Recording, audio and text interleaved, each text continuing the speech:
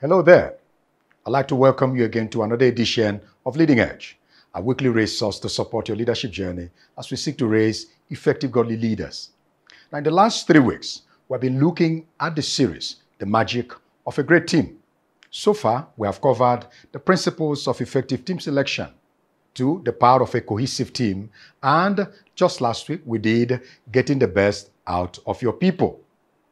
Today, we shall take the final installment in this series as we examine what I have called the 6 ways to build a high-performing team. Now, let me start this way. Have you ever been part of a star team, a great team in your place of work or your organization? A team where you and your team members accomplished big goals and did great things. A team where you look forward to work every day and you were filled with energy.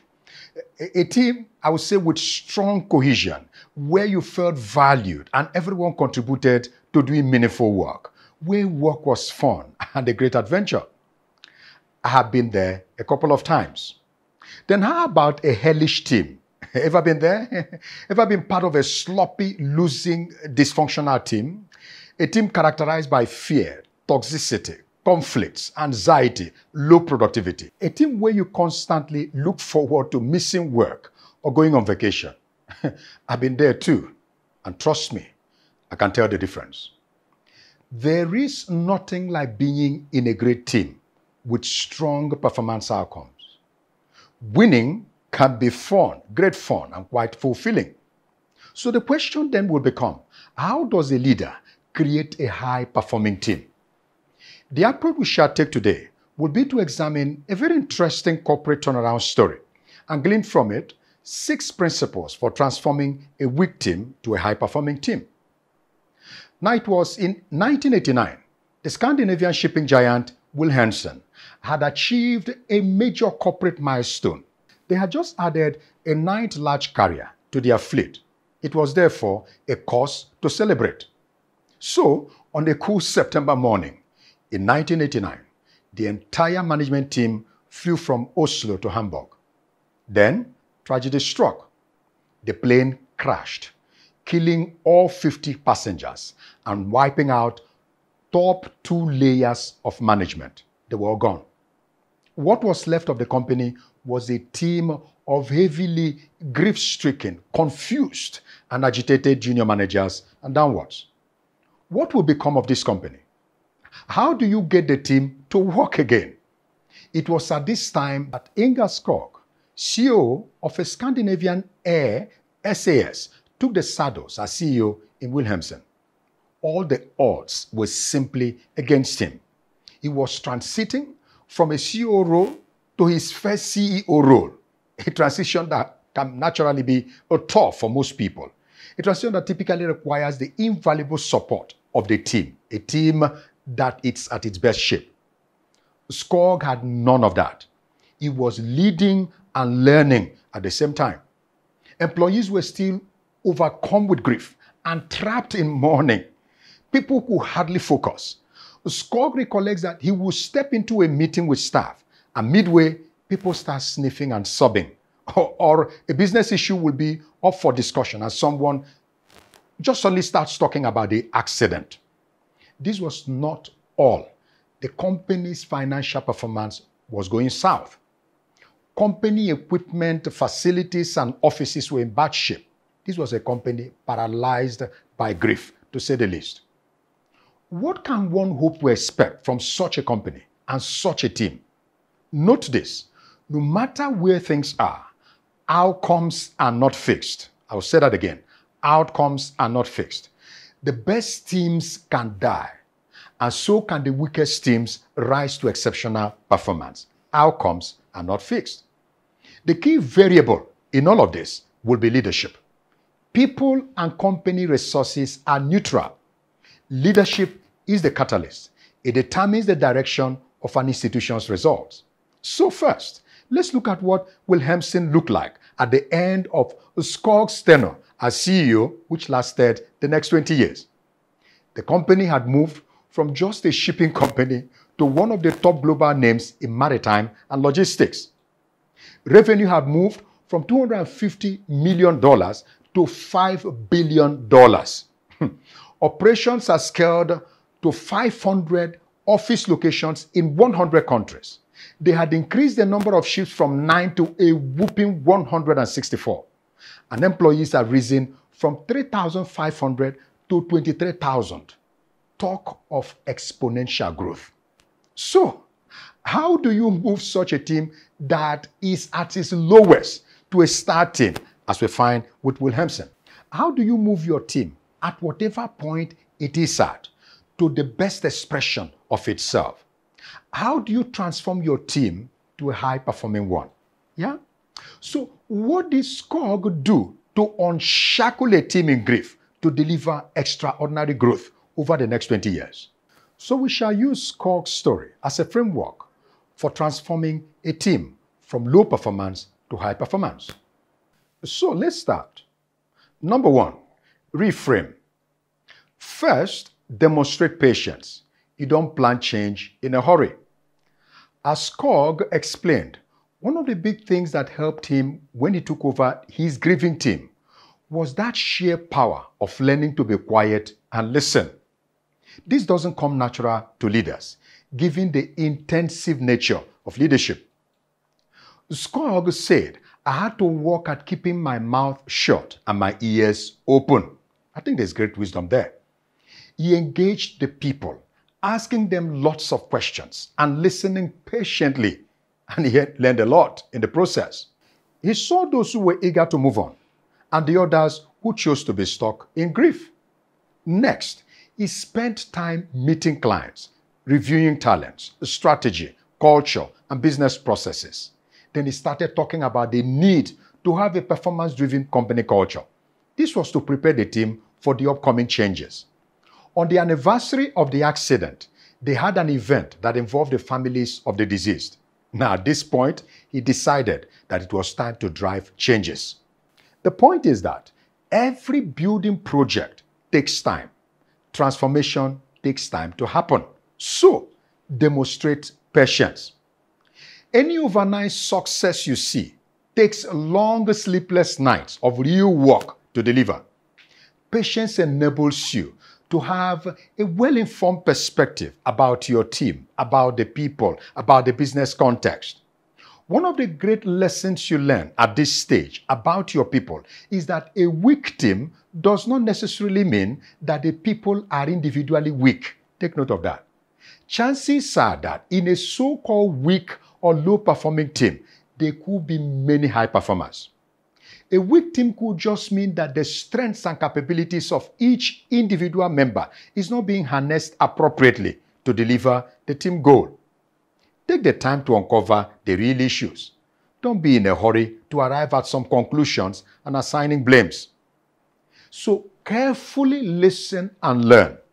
This is an invaluable process for crafting the most effective team management plan or some overall changes to culture or strategy. I am aware that often you could be under pressure to move to the path of success and growth, but be careful about how and especially when to apply the pressure button on your team. Pressure should only come after proper awareness and planning. Otherwise, it can go awfully wrong. So, take the time to know your team, know the business context, and get to the roots of what may potentially be hampering exponential performance. This way, you can effectively craft appropriate solutions. And now number two, recast. Now this is to align culture and strategy. Now corporate culture is critical in driving and delivering company strategy. A strategy around improving client experience, for instance, will fail woefully if there is no embedded culture of service among the ranks. Culture affects performance. Behind every high-performing team is a set of corporate culture, or what you call behaviors, that aligns with and enables performance. So, SCOG set out to reappraise the internal culture climate, as it were. Knowing that no one leader determines the pillars of a corporate culture nor drives it solo, SCOG sought to build a co-created corporate culture. First, he initiated a culture survey so that there will be data to underscore the need for a new culture and the direction it should take. The outcome of the survey overwhelmingly supported the need for change if the company was to grow. So, the people have spoken, not SCOG. Based on this, he brought together the two layers of the management team in a leadership offsite to recast the company vision, strategy, culture, and the overall direction. Collectively, they arrived at a new direction. The value of this was that the vision and strategic direction was not SCOG's, it was a collective vision. There was a clear alignment at the leadership level. Now, this is a critical item, alignment, if a culture of performance is to be embedded in a team. SCOG leveraged an all-important tool for leaders, feedback and co-creation of corporate direction. Now, to build a high-performing team, ensure that you build a culture that will support the strategic direction of the team. Elicit the invaluable involvement of your people in this process. Ensure ownership and alignment of the team with that direction. So, feedback and open conversations become important here. You can do this by creating and sharing a survey that requires every team member to share their views on what it will take to achieve great performance. The focus will be to get very honest and constructive feedback that will inform you on the best course to take as you strive to build a star team. As SCOG himself noted, culture drives business, period. It's not the other way around. Get your culture right, hold firm to your values, and the financial results will follow. Okay, so number 3, recharge. This is to say, give work and power back to your people. One important trust-building thing that SCOG did was to decentralize power, instead of consolidating power around himself, which most leaders do. He refused to make decisions that he felt some other people in the team should make. In a sense, he chose to depend on team members to do what they should do for the company without fear. He gave away power to the people. The powerful thing about delegated authority and empowerment like this is that you make the people accountable. It heightens the sense of ownership and commitment. But to build a high-performing team, what will I say? Give your people power. Number 4, reshape. Now, have the courage to realign the team if you have to. Be firm in driving performance. If you have empowered your people and they still fall short of expectations, consider making changes.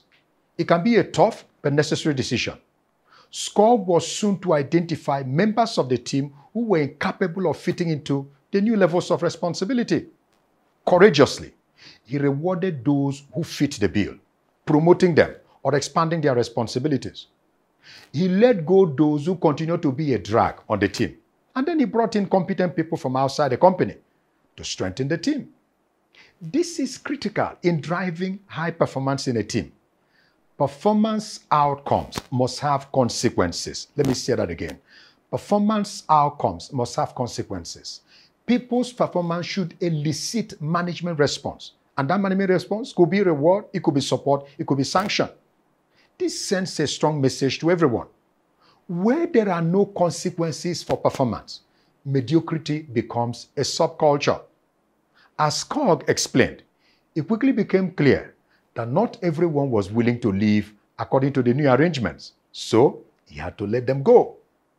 Such tough decisions save the individuals from themselves and the team from imploding. When you don't drive performance, the team dies. It dies to its purpose, its reason for being. It dies to its relevance. So, be courageous to reshape the team if need be. Some will be shaped up, others will be shaped out. That is the work of leadership. Number 5, refresh. Now, a culture of performance is a continuum, so sustain it. In a high-performing team, leaders inspire their people more than they drive them. Think about that. It is more pull than push. Now, as results started showing, SCOG began to help his people see the connection between the growing financial results and the new corporate culture of performance. He began to constantly reinforce and strengthen the culture. The values of the company were elevated above business performance. Violations of values were met with maximum sanctions, regardless of an individual's strong financial performance. The point is that performance is only an outcome of certain behaviors. Leaders constantly direct their energies towards inspiring their people to embrace those behaviors that deliver performance. Now, communication is key here. My recommendation is communicate again and again and again. You never really over-communicate when you seek to build a great team. It's okay to sound like a broken record when it comes to the team vision. Keep at it. Keep at the values, at the vision, at the culture that deliver strong outcomes. Finally, number 6, raise the bar. Attempt stretching goals. The best way to get your team shooting for the skies is to point the skies to them as the only desirable direction to aim. Leaders of high-performing teams have that uncanny capability to make the team believe that the skies are reachable. They set stretching goals for them and show them that it is possible. Once growth started, Skog stretched it more and more. He said that from that point on, commitment to a healthy, productive culture became part of their DNA. Skog started acquiring company after company as they drove growth consistently year after year. Now, to build a high-performance team, the leader helps the team see that they are capable of doing something extraordinary, something beyond what others do. When a team accomplishes one extraordinary thing, it only leaves them pumped up with a greater belief that more is possible. Now, that's how a team just goes on beating its own record after record. So, don't win once. Make winning a habit. Excellent. So here, we have covered the 6 ways to build a high-performing team. As we close, let me remind you again that the leader is the most critical factor that determines the direction a team goes, up or down. A leader is a catalyst. If you are familiar with the story of King David in the Bible and other historical documents, you will hardly miss the mention of his mighty men. There are records of the 37 of his mighty men and the great feats they accomplished. Some of these men were your average nobodies before they joined forces with David. But after some time with the heroic king, their lives were transformed. They too became mighty. In our modern times, there are lots of similar stories of heroes in various fields. Coaches turning weak sports teams into champions.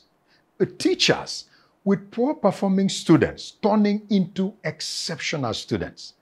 Parents from dysfunctional homes swimming against the tides of their own terrible background to raising great kids who break great records. The point here is that every team member or team is only a raw material with which the leader can build. Underperformer is only a tag, and tags can be changed. The underperformer can become a high flyer. That's my point. Weak teams can be turned to star teams. It only takes building patiently, block upon hard block. That is the work of leadership. Indeed, a great leadership is a choice. I challenge you today to move your team from hell to the skies. A high-performing team is possible. Let me ask you, make it happen. Great. So here we come to the end of the session today. And I want to encourage you, if you have not started following us on all our social media handles, please do so today. And continue to like, share, and comment on this video if it's been helpful to you. Thank you again for joining. This has been Leading Edge.